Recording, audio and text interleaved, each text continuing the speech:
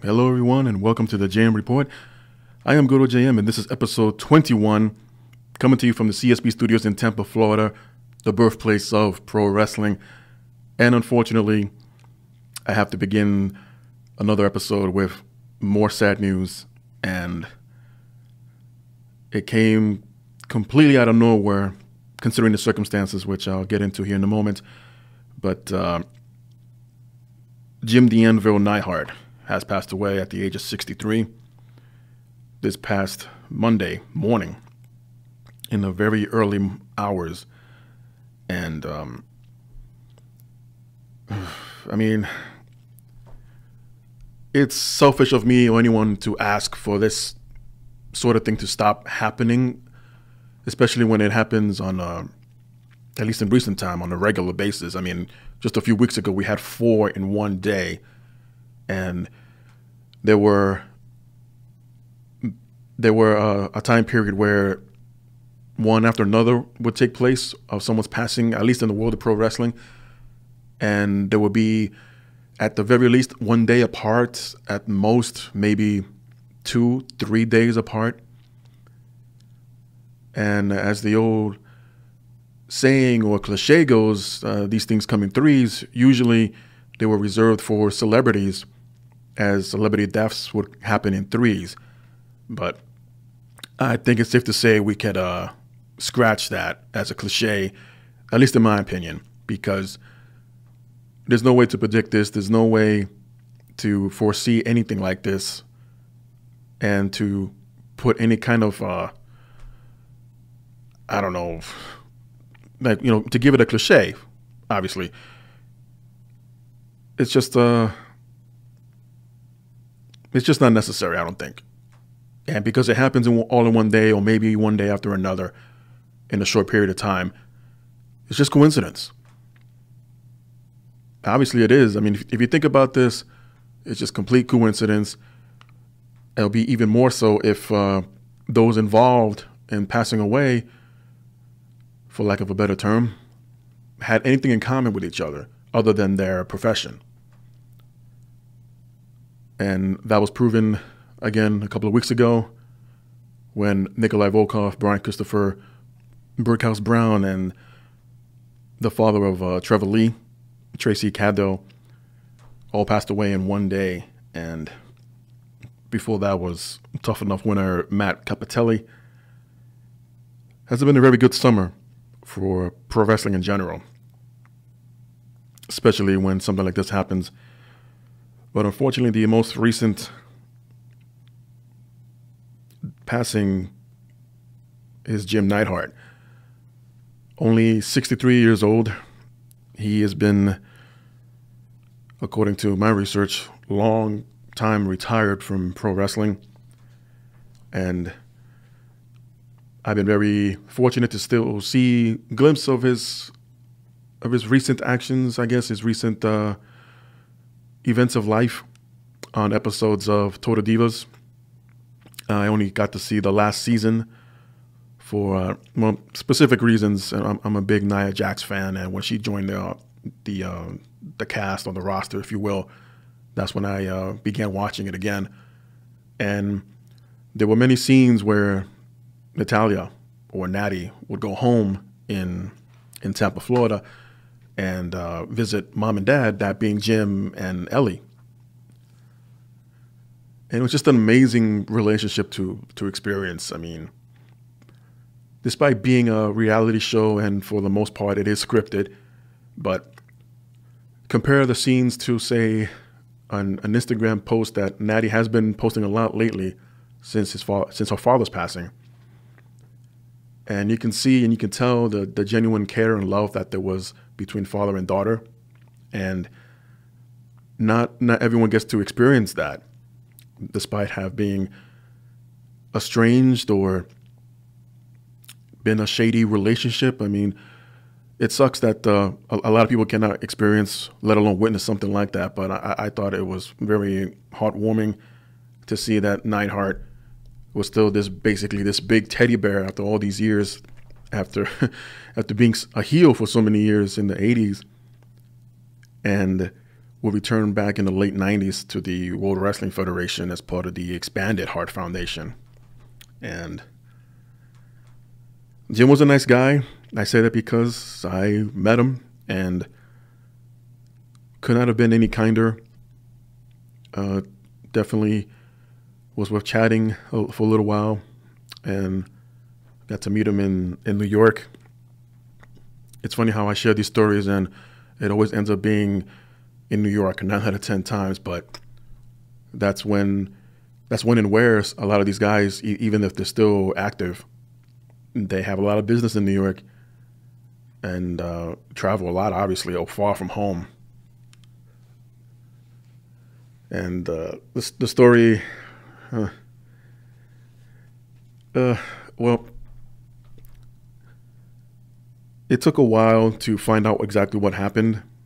Again, this happened in the very early morning hours of this past Monday, August the 13th.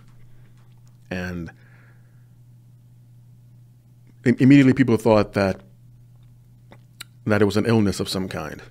And that couldn't be further from the truth. So after a thorough investigation, the Pasco County Sheriff's Department, after speaking with Elizabeth Neidhart, or Ellie, the wife of Jim, according to her statement, Jim was having problems sleeping. So he got out of bed and went to adjust the thermostat. Ellie then said that as Neidhart went to touch it, he turned weirdly, as if he was about to break out a dance, and then fell into the wall and eventually the ground. She immediately called 911, believing that he was having a seizure. And he was taking medication for that. Neidhart ended up with a 4-inch gash on his face when EMTs arrived. But he later died at the hospital at the age of 63. And the official cause of death, again, according to the Pasco County Sheriff's Department, the fall was the cause of death. And it was already speculated, but Jim Neidhart, was already in the early stages of Alzheimer's disease. No further details or information was given. I would imagine, if they haven't already, look into this a little bit deeper than this. And others who took to social media after this information was let out, that could have been when Neidhart twitched, for instance, that could have been the trigger to his Alzheimer's. Oh, there's no T in that word. But many believe that was the start of it and made him twitch the way he did, or turned weirdly, as Ellie put it. And at this point, we can only speculate. And I always say, when things like this are talked about, I'm no doctor, and obviously I wasn't there to witness this. But at the end of the day, we lost a great legend in Jim the Anvil Neidhart, member of the Hart Foundation tag team, winning the tag team championships 2 times with Bret Hart, who, by the way, at the time took to social media and basically said that he had no words to say, that he was just in disbelief. And I don't blame him. Many of the pro wrestling community spread their condolences, shared the prayers and the thoughts to the family of Neidhart, Ellie, and especially Natalia, who was scheduled this past Monday for Raw in North Carolina, I believe they were in. But obviously things changed. and she had to fly back home.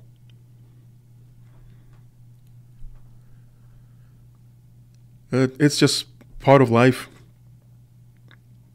Even if you're not in a position where you're suffering from an illness or came down with something that went undiagnosed or ignored. And a lot of us, like me especially, you know, I'm if you couldn't tell already, you know, I get pretty sensitive or emotional about things like this, and it's almost as if you've known everyone, especially those that have passed, on a personal level, because you read about them, you hear about them, you, on occasion, if that, rarely run into them and have a quick conversation, and then pretty much fill in that gap in your life where you got to meet a certain person that you always seen on television or read about in papers or magazine articles, and you got to meet him in person. And I always get starstruck. I always get, I don't think there's a term for it, but it's almost as if like they're really real. You know, I've seen them on TV all this time, and there he is or there she is right in front of me, and I'm shaking hands with them or taking pictures with them or conversating. It's one of those life experiences that you really can't duplicate, and you carry that with you the rest of your life.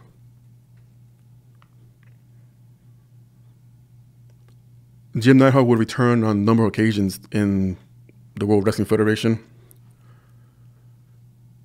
He literally went for a while unnoticed when, I believe it was in the mid-90s, he returned under a mask, dressed in all yellow, simply named Who. And according to Bruce Pritchard and Something to Wrestle With, that was a favor out of Stu Hart asking Vince McMahon to rehire Jim Neidhart in some capacity, even though Vince, either the story was, according to Bruce, either he didn't want to or he just had nothing for him. But out of respect to Stu Hart, Vince would bring him in and do something. And eventually all of that would lead into the new foundation. Jim Neidhart had a short run as a singles competitor. That's when he started wearing those real big, baggy MC Hammer looking pants with the checkered wrestling boots. And then along came Owen Hart, where he gave up the blue blazer persona and first was trying to, it looked like, at least in storyline, was emulating Bret Hart, because Owen had a similar singlet and long pants wrestling attire, but it was in blue and white. And that didn't last too long. And then, oh, wait, we have Jim Neidhart, who's still active, and Owen, that for reasons wasn't really going up the card or getting anywhere. So they teamed them up for the new foundation. Then things happened. Neidhart was out of the picture. Then came High Energy with Coco Beware and Owen Hart, continuing the long baggy pants, checkered boots, which I thought could have worked. I mean, Coco, at least with WWE at that time in '92, when they had their tag match with the Head Shrinkers at Survivor Series, I thought Coco was already near the end of his run, but had a lot left to offer. And I don't think at least one single short run with the tag championships would not have been too much to ask for High Energy. But nobody asked me, and I wasn't there. So there was a few years gap in between '92 all the way till maybe '94. I mean, it doesn't sound much, but at that time when there was only 4 to 5 pay-per-views a month, and it was easier to keep track of these things, Jim Neidhart will return for the King of the Ring in '94, where Owen Hart would win the title. And this will lead all the way to WrestleMania 10, and Neidhart wasn't on the card either. So I guess things worked out eventually, all the way getting into the Attitude Era, where eventually Neidhart will return again, surprisingly, at the MSG show for Raw, where the infamous Stone Cold Stunner, the first ever on Vince McMahon. Also on that show was the debut of Cactus Jack in the WWF. And the formation of the Hart Foundation. It was already there between Davey Boy Smith, Owen Hart, and Bret Hart. But at the end of the show, for those who don't remember, there was a title match between Bret Hart and Goldust, only to have been interfered by Shawn Michaels. And then one by one came out DX. At the time was Hunter Hearst Helmsley, Chyna, and then Ravishing Rick Rude. Then came the Hart Foundation. Davey Boy Smith was nursing a knee injury at the time, so he came wobbling down the ramp. Owen Hart would fly in. So it kind of evened things out a little bit.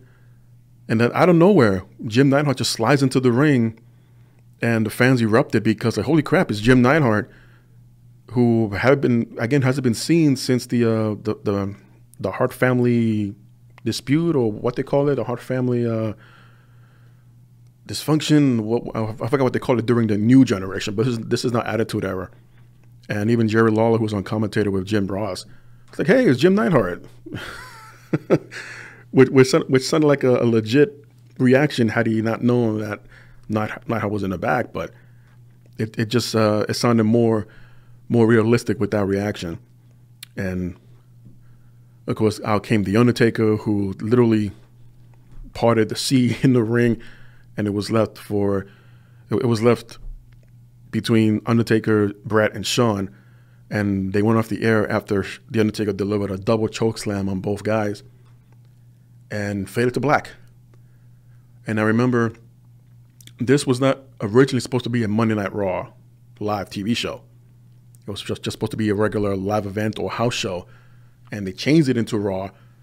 Probably, matter of fact, I don't even think it was supposed to be on the Monday, but there was a scheduled Garden show that I was planning on going, but the changes were made and became Raw.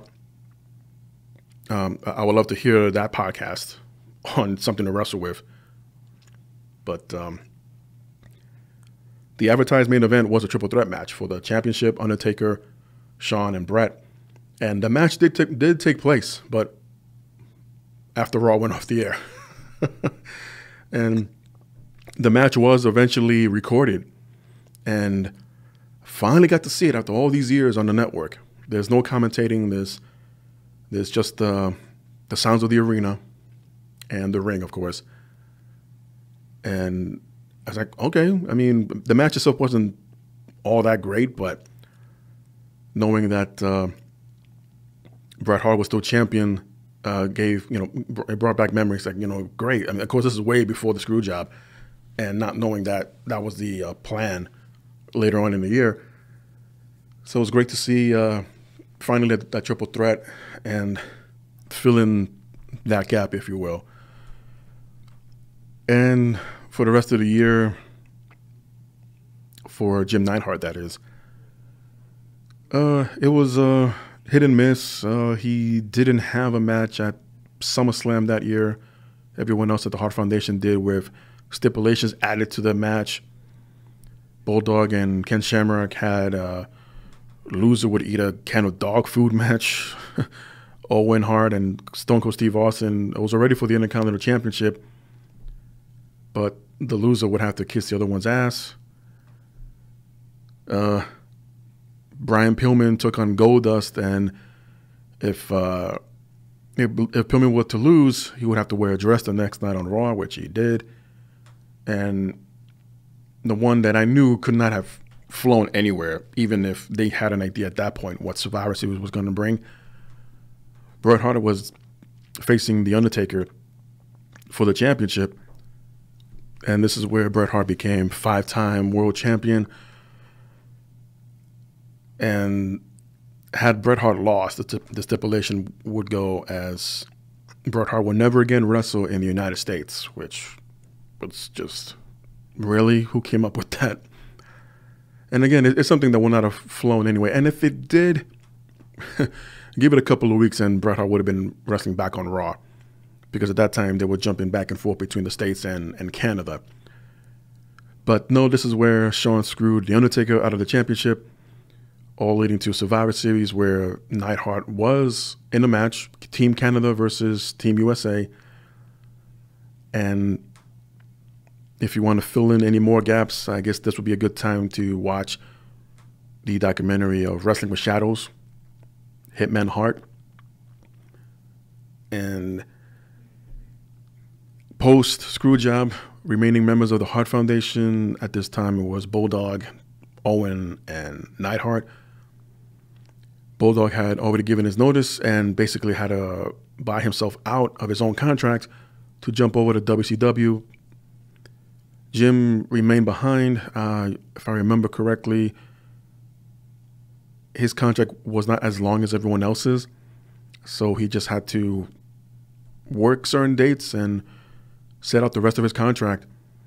And there was an angle on Raw where supposedly, in storyline, supposedly Shawn and Hunter Hearst Helmsley cut a deal with Jim Neidhart, and realizing that there's still hot water between them after what happened at Survivor Series, so Shawn offered Jim a spot in DX, only to be screwed himself, where Jim Neidhart was raising both Hunter's and Shawn's arms in the air in the ring, and from behind came Chyna delivering a low blow, and they just beat the crap out of him, and Jim was never seen in the WWF for a long time after that.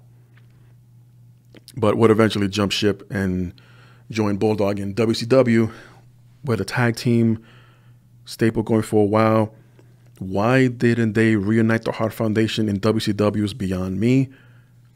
I mean, it wasn't as if factions or staples in WCW would have been too much to ask for.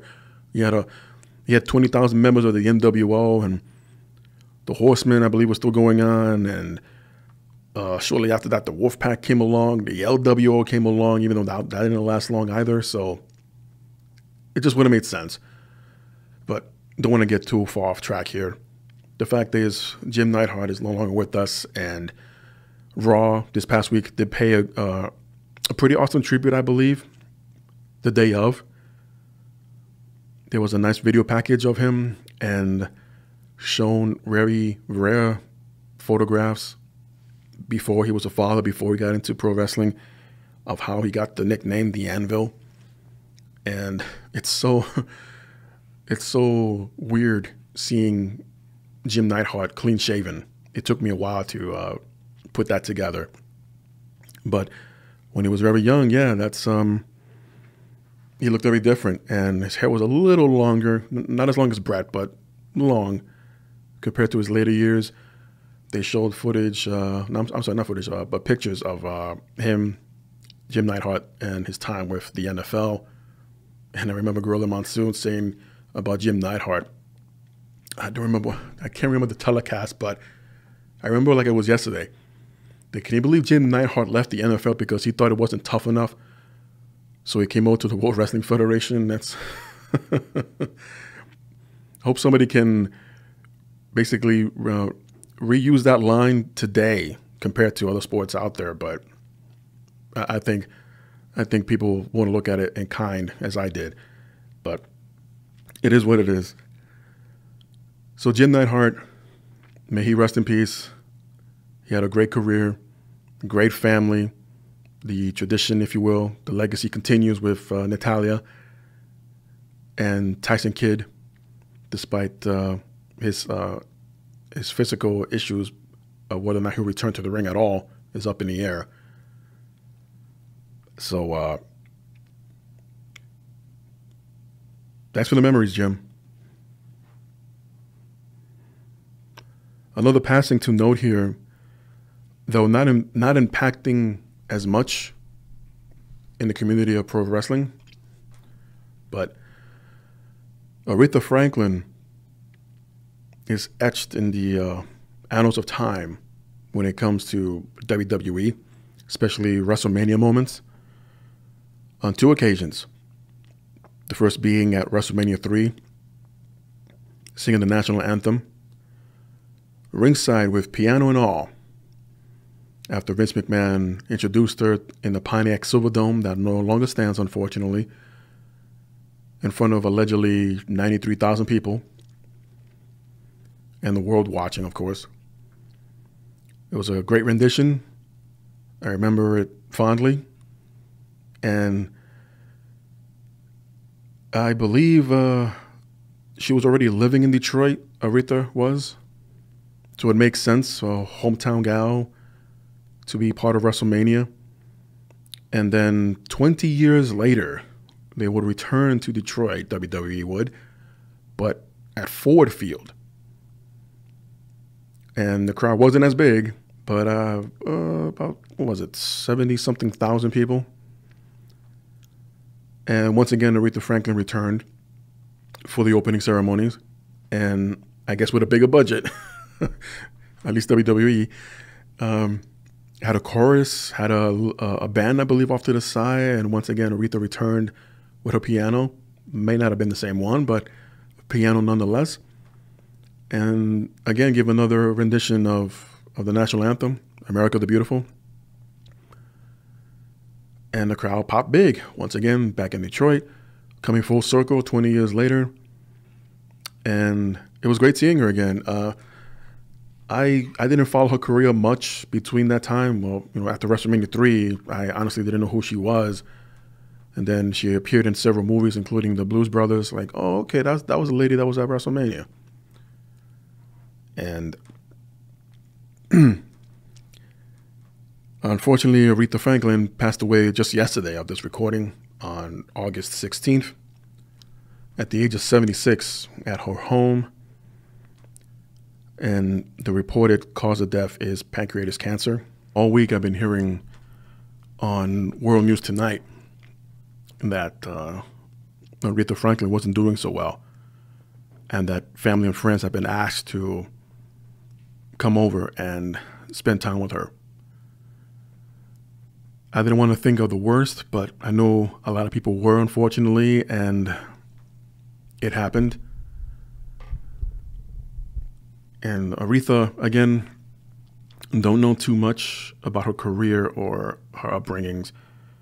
But of course, this is what research can do for you, where you learn so much, and the struggles that this lady went through. And to be able to stay on top this whole time, be given the moniker of the Queen of Soul. That's just not a slogan for a t-shirt, as they say. After so many years and listening to a lot of her music, a lot of her vocals, I believe that. There's a video floating around that was redistributed or re-uploaded, a performance by Aretha Franklin at the Kennedy Center, where the Obamas, when Barack was still in office, was in attendance, and out came Aretha Franklin to a tremendous standing ovation and began singing Natural Woman. And Aretha began the performance sitting at the piano, and she had a chorus off to the side, and towards the end of the song, she stopped playing piano, kept singing, and stood up. She was wearing a mink coat, and walked over to center stage because the piano was a little bit towards the back of the stage and a bit to the side. So then Aretha stands up from the piano, walks over to center stage, further closer near the edge where the audience was, and brought her microphone. And when she really got into the lyrics, Aretha just took off her mink jacket, her mink coat, and just let loose with those high vocals, and chills went up and down my spine when I saw that again. When it first happened, it was in the news because, the Obamas mostly, but the performance of Aretha this night, how can it not have given you chills up and down your spine or given you goosebumps? So much so that Barack Obama himself was brought to tears, and he was shown on camera with Michelle right next to him, and co-writer of the song, Carl King, I believe her name was. And tremendous performance, tremendous lady. WWE staff and talent, including Vince McMahon himself, all paid tribute to the late singer through social media. And of course, they once again showed the performance from WrestleMania 3, just leaving everyone in awe of her passing. And honestly, I didn't know that she was suffering from cancer. I don't know what her treatment was, if any. But again, maybe not specifically affecting the pro wrestling world, but definitely affecting everyone around the world. An icon of pop culture, as I mentioned on my pages. And she will be truly missed. And in the beginning of the show, you heard a little bit, probably one of her famous tracks of all time, and Respect. And a lot of newscasters would mention in their bits, in their dialogue of reporting, that Aretha would demand respect. And quite honestly, I think she deserved it, even more so now than ever. So with Jim Neidhart and Aretha Franklin, I want to extend and offer my prayers and condolences to all their family and friends and anyone that's been affected by these passings this week. And I don't think from now on, my own personal note, I don't think I want to say, I hope something like this doesn't happen anytime soon again, because I'll just be back here again reporting someone else's passing, and I just don't want to jinx it anymore. I know it's not my fault. It's not anyone's fault considering the circumstances that these two individuals passed. But, believing in myths, if you will, or be careful what you wish for and stuff like that, yeah, I think I'm going to tone that down. And report it when they happen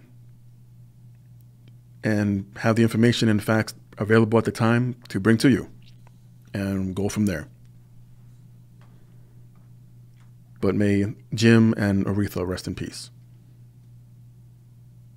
This past week on Raw, the show opened with Ronda Rousey paying a tribute to Jim Neidhart and pointing out that Natalya could not be there as she went home to be with family. And it's almost, I guess, tradition, or at least expected, that whenever someone from the pro wrestling world passes and they've had they will use a familiar maneuver or wrestling hold or a spot, if you will, a finisher, a signature move, that someone would use it on the show. Someone from the current roster. And to be honest, I was kind of expecting it. I just didn't know who would do it or how and when. So right before the match itself happened, where it was a triple threat tag team match for the Raw tag titles, the Revival taking on Matt Hardy and Bray Wyatt, and the champions, the B Team. And Bully Ray, or Bubba Ray Dudley, took to Twitter and pointed out, and I'm paraphrasing, that he hopes that someone brings out the heart attack maneuver as a finisher, at least. And sure enough, the Revival used it on Matt Hardy about midway match. And Bully Ray didn't like that the heart attack was a finishing move, but it was used in the middle of the match. And Bully Ray would have preferred for it to be the winning move, but that wasn't the case here. I think it was used out of respect. Obviously, the Revival team, as many see them as an old school type of tag team. And, I could see that. I just wish the McMahon talents could be used more frequently, more regularly as they use everyone else. Otherwise, they're going to be regulated to main event, and not many people watch that. Not on a network anyway. But at least it was used. Of course, it wasn't a finishing move, and that's not the Revivals or anyone's tag team's finishing move. Not right now anyway. But it could have been used as a setup for a finisher, but it wasn't. I can understand Bully Ray's upset here, his frustration about it. But the fact that it was used at all, I think, was good enough, paying homage to the Hart Foundation. But again, I understand where Bully Ray's coming from. And many of his followers responded to this. And yeah, you're right, Bully. It should have been the finisher. And it's a finishing move. Why not incorporate it as that? What can you do? If anything, take it up with the creative and the agent who put that match together. And of course, Vince, who has to approve it and say, yeah, go with that finish. In other news, Dave Meltzer got himself in a bit of hot water this week after recent remarks about the appearance and breast enhancements of former NXT standout and current SmackDown rookie, Payne Royce. This was on the August 9th edition of the Wrestling Observer, as Meltzer was conversating with co-host Brian Alvarez. And reading this in context on paper is one thing. I haven't heard the actual audio to this show, but I would love to know what led up to this. But I was able to pick out the transcript of the audio and specifically narrow it down to the conversation where Alvarez and Meltzer were talking about the Iconics.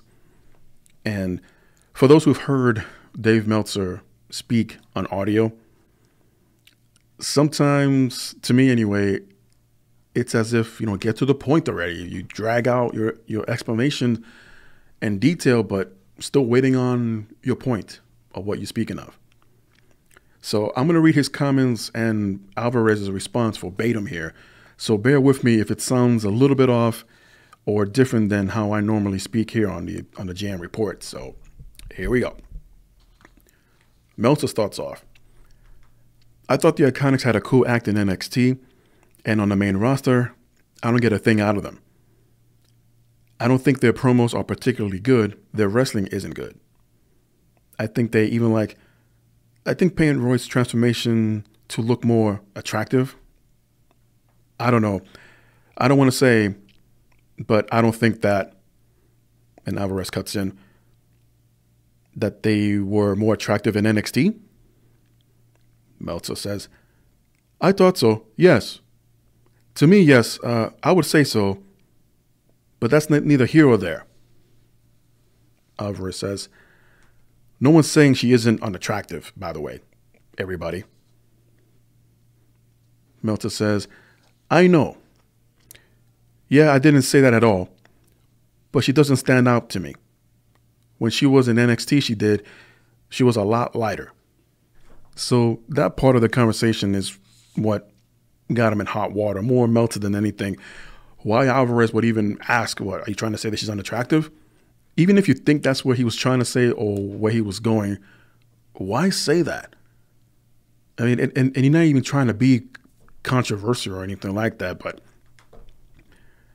I just think it was unnecessary.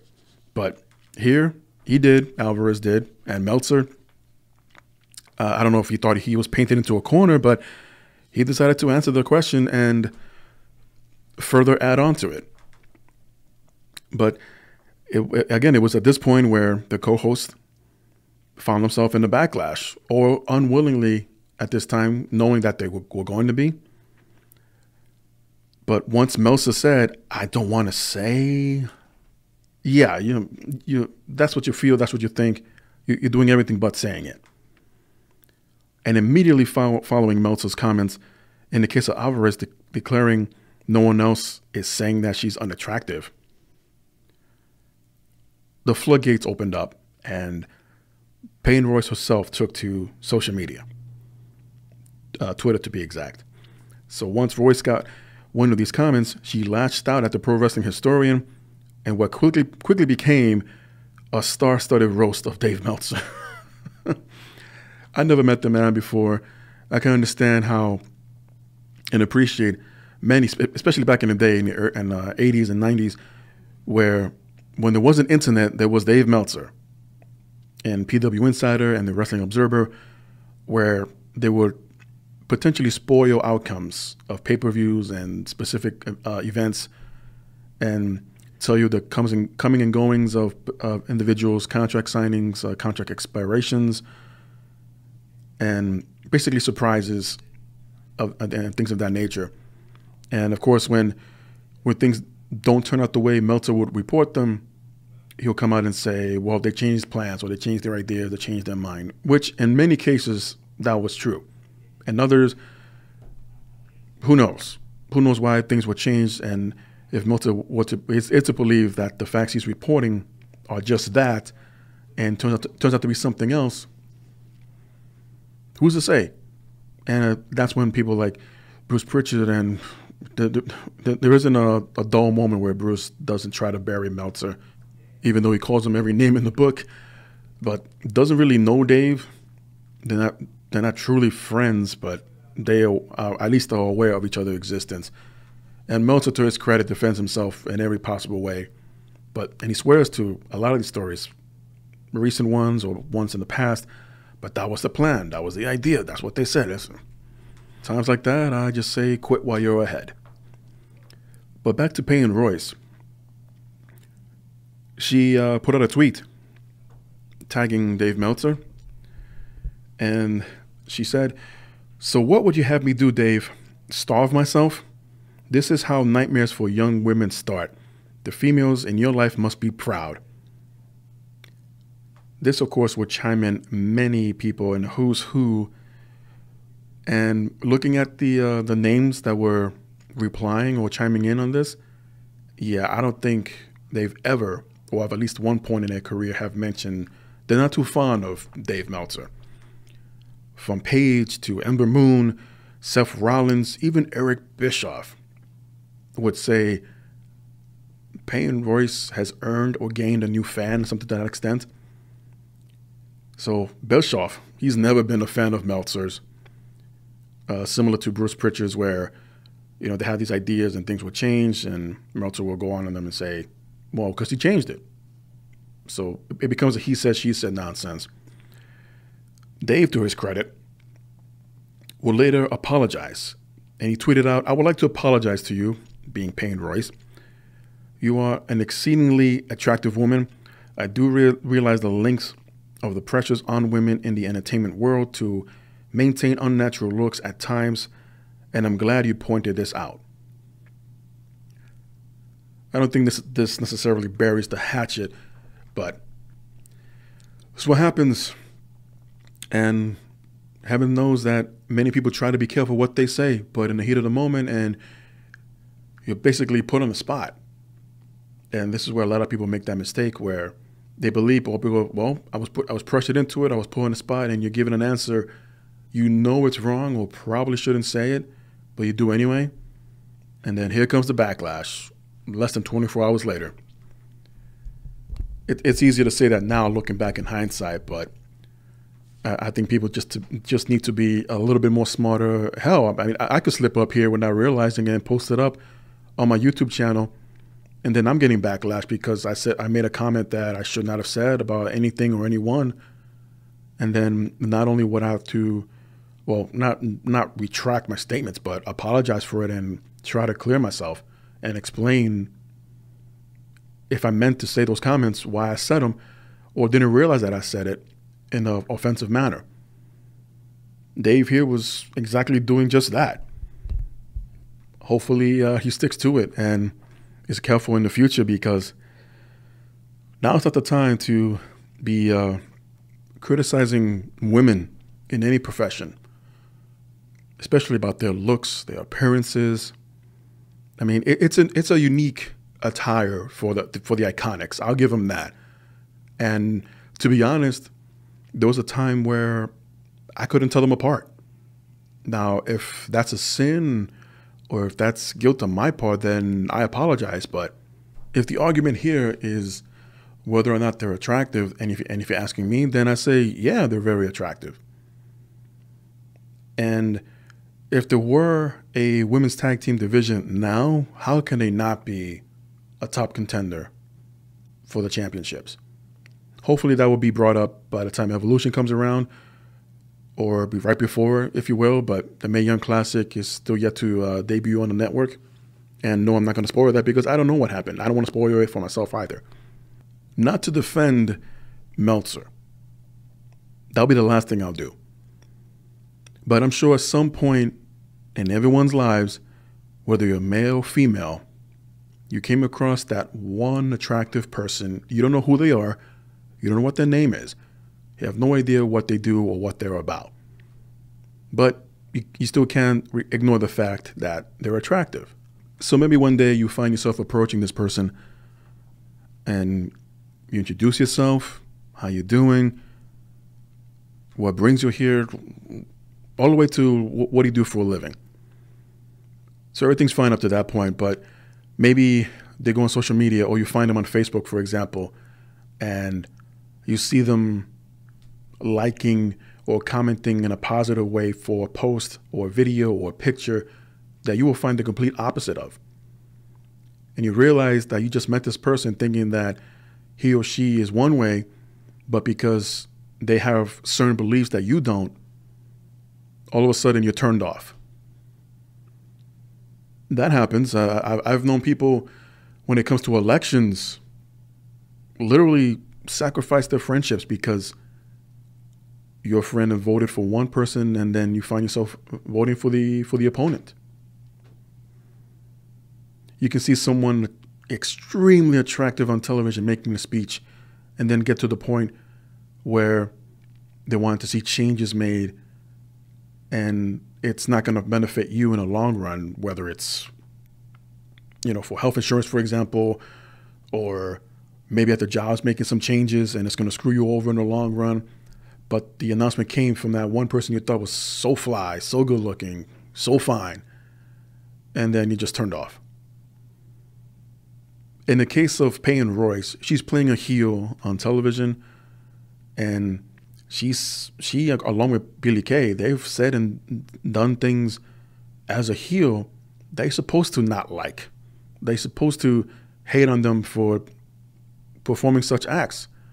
On top of that, they happen to be very attractive women. But it's a little bit different, at least that's how I see it, where they could be attractive as all hell and say the certain things that they say and do the jump attacks on Asuka a while back, or jumping on Charlotte or Becky Lynch. I still find them attractive while getting their beat down on. So it's just really strange that the human mind works that way. It took me a long time to understand that. But I thought you found her pretty. Well, she doesn't like dogs, so I don't like her anymore. So, that's a very weak example, but you can replace the excuse with anything.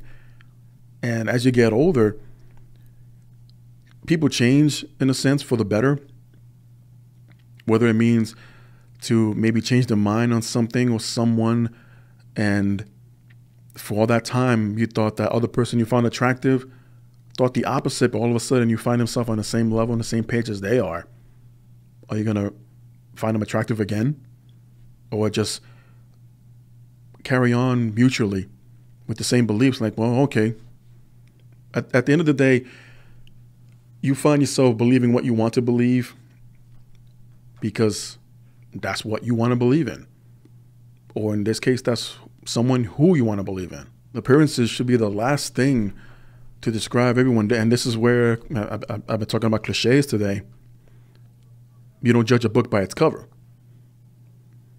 Now, I couldn't imagine the emotion or the state of mind that Peyton Royce was going through when she first heard about this, or when she was told, or maybe she heard it herself before she put out that tweet. But at least though it was in a defensive manner, but at least she took the professional route where she's not calling Meltzer by any names or insulting him or whatever. I mean, yeah, there was that line about the women in his life should be proud of him, but that's more of a jab at him, because how does he see women in his life? Hopefully this was a wake-up call for him and take the necessary steps moving forward. By the way, if you hear any background noise, I apologize for that, as other parts of the studios are being used. And there's only so much I can do from my point to isolate it, but we move on. During his appearance on the Sam Roberts Wrestling Podcast this week, Daniel Bryan revealed that while he hasn't yet signed a new contract with the WWE, he is incredibly close to doing so.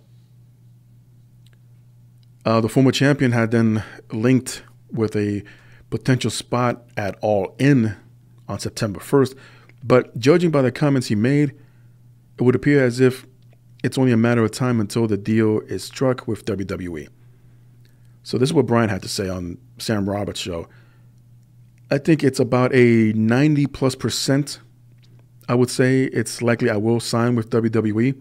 I have not resigned yet, but it could happen as soon as the end of this week. This week, of course, being SummerSlam weekend. And Daniel goes on to say, and it might be in a couple of more weeks or whatever it is.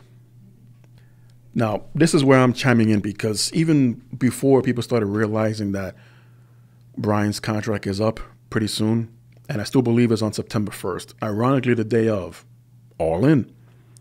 So this is not a rumor. This is not something I've heard. This is my thought. This is my take on this. Bryan said it would probably happen at the end of the week, where he's scheduled at SummerSlam to take on The Miz this Sunday, and I'll have the rundown in a little bit. But what if Bryan signs, say, a few days extension to end the month, and then September 1st comes, he doesn't sign? I was like, oh, just give me a day to think about it, or I'll get back to you this day of the week or whatever, or the day after All In. And the idea and the plan or discussion, maybe among others who put together All In, have suggested to Bryan, just in case, or hypothetically speaking, if you don't re-sign with WWE, would you want to join All In, even if it's a one-night deal or a one-off? I would love to see Daniel Bryan appear at All In. I'm sure many of us do. As long as it doesn't, so far I don't think it's not, as long as it doesn't conflict with any other WWE schedules, because All In is on a Saturday. And usually live events where Daniel Bryan has already asked to take time off of, he's not scheduled for any house shows or live events on weekends anymore. Sometimes there are exceptions, but for the most part, he's not attending them. So what if that's the idea? Bryan still rides out the remaining contract with WWE. It expires the day of this All-In event, but doesn't get back to them, say, on the 3rd, which would be a Monday, and say, okay, if the offer's still on the table, let me resign. The one thing I'm not aware of, as many contracts, if not all of them, have this clause in them where WWE has the option themselves to renew it for them without having their permission, so to speak. Now, again, I don't know the full details, but I'm not sure once WWE pulls that card, if you will, to sign that extension, that they can only use it once, or if that clause carries over. I'm not sure. I'm not aware of that. If anyone does, please let me know in the comments. But it's interesting how they put these contracts together. But yet you see Chris Jericho, who has made it clear that he's not currently not contracted with WWE, but in the last year or so, he jumped over back and forth these imaginary lines between WWE and New Japan, and it all worked out for him. Not assuming that's what Daniel Bryan wants to do, or has been suggested to do. But it would work, again, even if it is a one-off deal. And that it does take place, it works out for the All-In event, and that he still has the option or the opportunity to go back to WWE with his, I guess, demands, if you will, to continue forward with the company. But time's running short. We're about 3 weeks inside, I would say.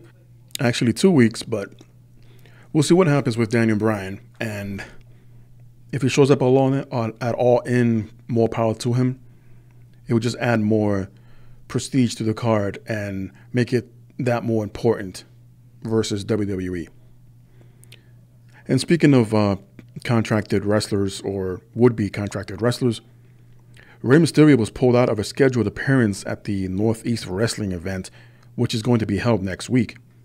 And the reason? Rey is currently in a contractual situation with WWE.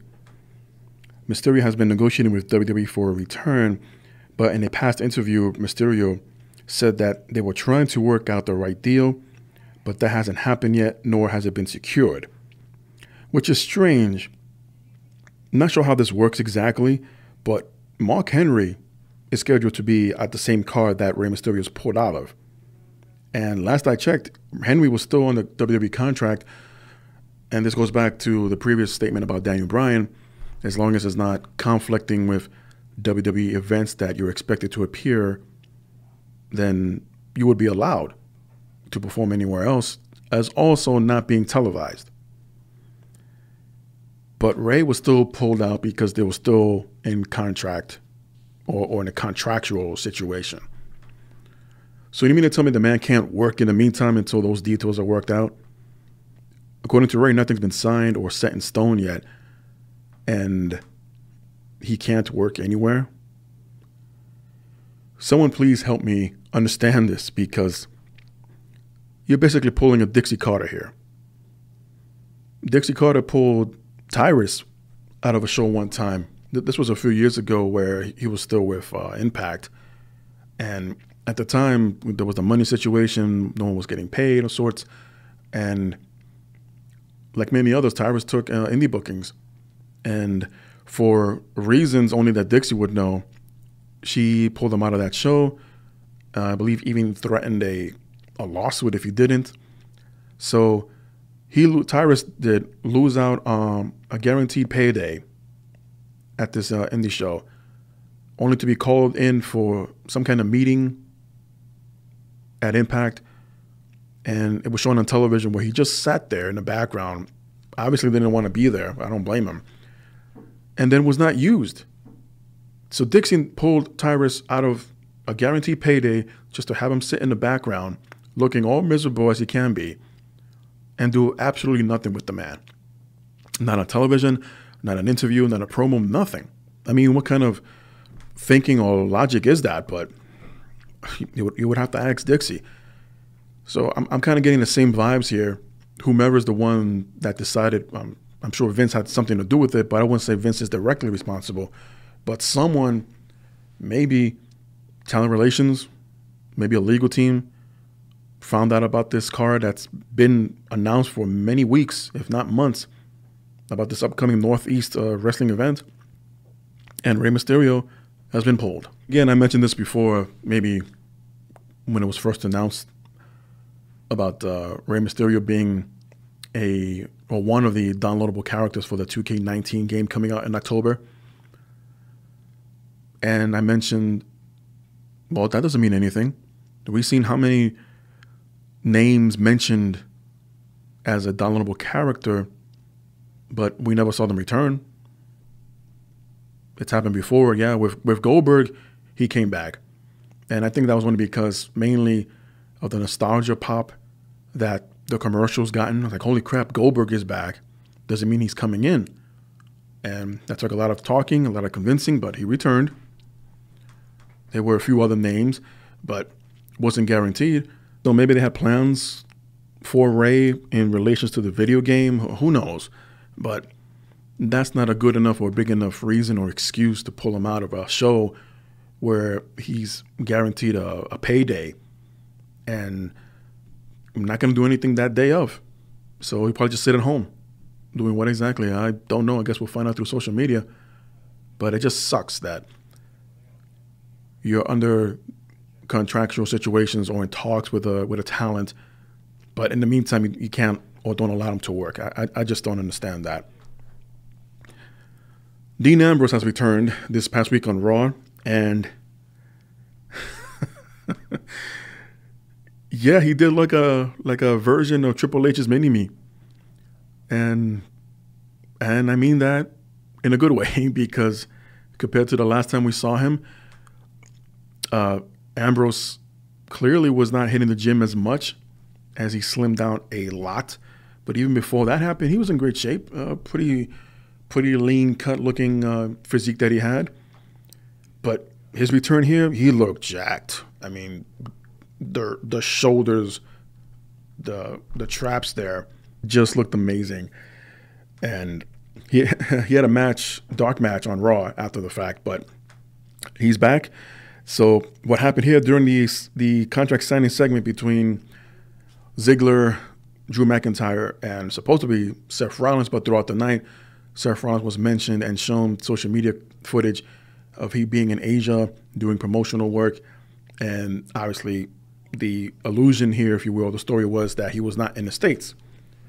So Ziggler was lobbying for a forfeit of his match against Seth Rollins for the Intercontinental title match at SummerSlam because Seth Rollins wasn't present at Raw. So Ziggler and McIntyre kept talking about how great they are and took shots at Seth Rollins and Kurt Angle, who was in the ring for the setup and the contract signing. So the crowd started chanting, "Burn it down." And this finally brought out Seth hitting his entrance music and said that some traveling issues were faced, but not by him. There was a clause in the contract which it enabled Seth Rollins to have someone on his side at SummerSlam. And here's where Rollins introduced Ambrose. He comes out and both of them run into the ring and beat down on Ziggler and McIntyre. And Ambrose will be in Seth Rollins' corner this weekend at SummerSlam facing Dolph Ziggler for the Intercontinental Championship. This definitely changes up things a little bit. But moving forward a little bit, Ambrose is already being advertised for Hell in a Cell. So plans were made in advance for his return after 9 months. Originally thought it was going to be 8, but I guess he needed that extra month to get extra jacked, and Ambrose has returned. Speaking of this past week on Raw, did anyone else notice? I saw something, I couldn't tell what it was, and then as the week went on, there was coverage of this on YouTube and WWE.com. But there was a bat at ringside during the women's match at the opening of the show and got a little too close for comfort if you're Ronda Rousey. And she looked scared. She took steps to the side as a bat flew ringside. And it wasn't a huge bat. If anything, and I've seen a few, Animal Planet videos and TV shows. This little thing, I would guess it wasn't a newborn either, so it had to have been at least a teenage bat, if that makes sense. And it flew really low to the ground, and at one point actually flew around the ring. There was unseen footage from the live shots of the Raw broadcast, and that's what they used on their YouTube channel. And you see the bat literally flying around the ring, running laps, or flying laps in his case. And Ronda was just a little bit petrified. And it's not something you see every day, obviously.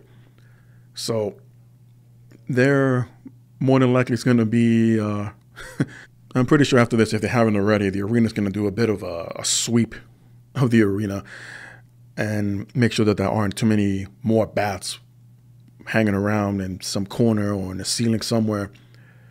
But again, interesting. Again, it's not something you hear about or see every day. It was just obviously caught way off guard, especially with Ronda's reaction to it.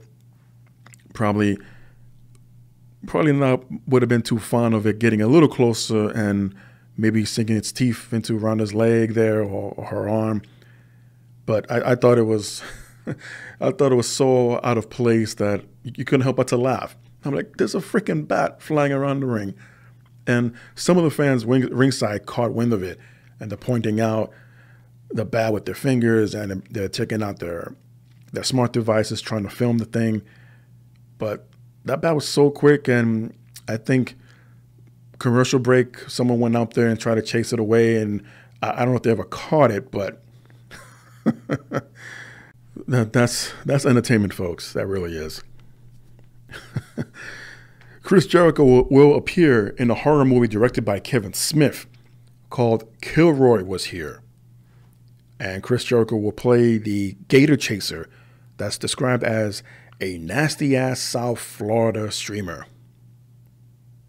Whatever that means. The movie is a low-budget indie film where Kevin has also cast his students, and Jericho was asked to operate the camera for his scene. Interesting. Kevin Smith went on to Instagram and say, every crew member wears multiple hats on a low-budget film. So last night, when Jericho got to set, I asked the master podcaster and WWE icon to not only act, but also operate the camera for himself in his scenes as well.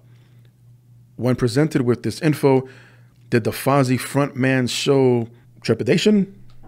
No way. Homie goes with the flow and not only crushes his character and dialogue, but shoots a damn spooky scene as well. That's the kind of actor or actress you need on an indie film, a partner who will not only carry the end of the bargain, but also help elevate the entire production as well. That is a huge compliment coming from Kevin Smith. And yeah, I look forward to this now, knowing that Chris Jericho's filmed his own scene in a horror movie nonetheless. Yeah, I'll definitely take a look. I'll keep an eye to see when the release date will be for this. Kilroy Was Here. If you're a Just Incredible fan, I got some unfortunate news for you. He was arrested for violating a protective order this past Tuesday. And according to the authorities in Connecticut, he was held on a bond of $7,500. At the time, there was no information yet on how the protective order was violated. He was arrested last year for disorderly conduct and threatening in the second degree.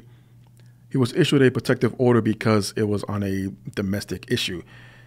And he posted bond after the fact, and Justin Credible would make a statement and goes on to say, "This will be my one and only statement on the matter. Everyone knows I have a history with addiction, and I have worked hard these last few months to battle my demons and keep my family strong. Like all marriages, mine has its ups and downs. I have regained my sobriety, and today I am clean, and tomorrow hope for the same. All I can do is to take it one day at a time and work on being the best me that I can be. Issues came about Monday night, and I have regretted in every minute since. There was no domestic violence that night. The only one to call the police was me. I was arrested because I have had an old protection order that was still in place from a previous incident.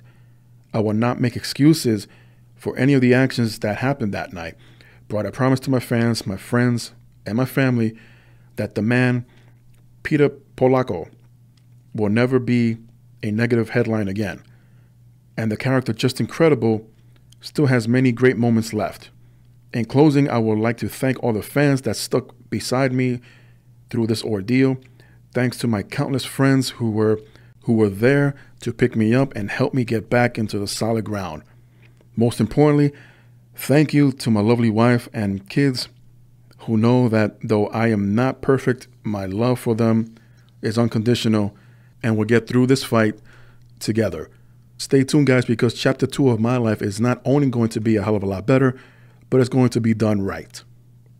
2018, 2019 is going to be our year. Yeah, it's unfortunate. I don't know too much about the story other than what I mentioned here.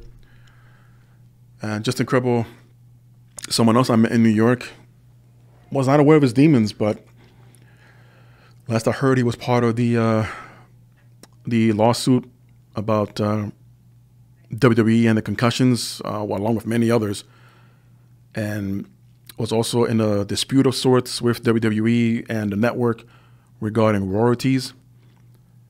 And Sunday Night Heat was uploaded a while ago, so I don't know if that was settled or just completely ignored, but there were a lot of episodes of Sunday Night Heat that had Just Incredible in it, along with many others that are part of the concussion suit. So I guess the idea is not to benefit off of that while still moving forward, but I'm sure it's a separate issue, and some of it had to have been, well, settled. Settled would imply that they were rewarded something, but I do not know the facts on the end of that. So I'm assuming something had to have been agreed upon at the very least. Otherwise, Sunday Night Heat would not have been appearing or debuting on the network at all. There's a new video online, and it's the NWO. Hulk Hogan, Scott Hall, and Kevin Nash are back together, and the trio are seen in the video in a full NWO attire. And the dialogue says, 22 years, and it still is, as always, will be for life, Hollywood too sweet. It is yet not known what the band is planning, but there is some announcement coming on October 27th, which could be related. Hogan would say, something really special is about to go down. We shall wait and see. Sin Cara went under the knife this week to have surgery on his right knee, and this was confirmed by WWE. However, it was not mentioned or provided any details of how long Sin Cara will be out of action, as Sin Cara had his knee checked out by WWE doctors last weekend and found scar tissue, which was later removed. And I cannot relate to that personally, but I know of many people who've had surgeries many, many years ago. It's completely different than how it is now. And the internal scarring can grow and just wreak havoc all over your organs or your veins or whatever's attached nearby, and can make some damage, unfortunately. So that's what, assuming that's what this story is about. But luckily, they caught it early enough where it's not going to cause any chaos later on for his career. Congratulations to AJ Styles, who is now the longest reigning champion in SmackDown history, as of today, reaching the 283 mark. He surpasses the previous record holder of JBL, and definitely far off from breaking CM Punk's record, but I'm sure he'll get there depending on the outcome of this week's SummerSlam. Maybe Lesnar will get there, but it's definitely an accomplishment in itself. Ever since the brand split many, many years ago, I think it was 2002, that they would have to venture in this direction where you have so many champions, so many divisions, and it will make sense to recognize such a long reign, I believe, since October of last year. So defeating Jinder Mahal on an episode of SmackDown from England. And yeah, it definitely makes sense to have a long reigning champion on SmackDown, and whatever day Lesnar's up to on Raw, despite the lack of title defenses. But I'm just about out of time here, but the idea with Lesnar, last I heard, is possibly, and this is according to WarCulture.com, by the way, that the story now is Lesnar may walk away from SummerSlam as Universal Champion while trying to get back into UFC at the same time and compete back and forth, similar to what Lashley did with Bellator and Impact. So maybe a deal was struck, and I mentioned this could be a possibility, and I say why not? But you could still work for two different companies like this. But in the case of the Universal title, you don't need it to take that with you. You just don't. But it is what it is.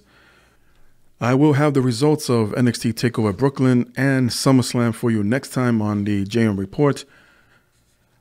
But in the meantime, just want to make mention that the stories shared here, my sources were multiple, and just want to acknowledge them right now, from WrestleZone.com, Wikipedia, Forbes, PW Insider, and WorldCulture.com. So everyone enjoy SummerSlam weekend with TakeOver tomorrow night and the 48-hour long running SummerSlam coverage on Sunday. And again, I'll bring all the results to you next time on the Jam Report. So until then, everyone, please be careful out there. Be safe. Be good. Enjoy the remaining of summer. And all the kids that have gone back to school already, good luck in the new year. And this is GoodOlJM, and I'll see you next time.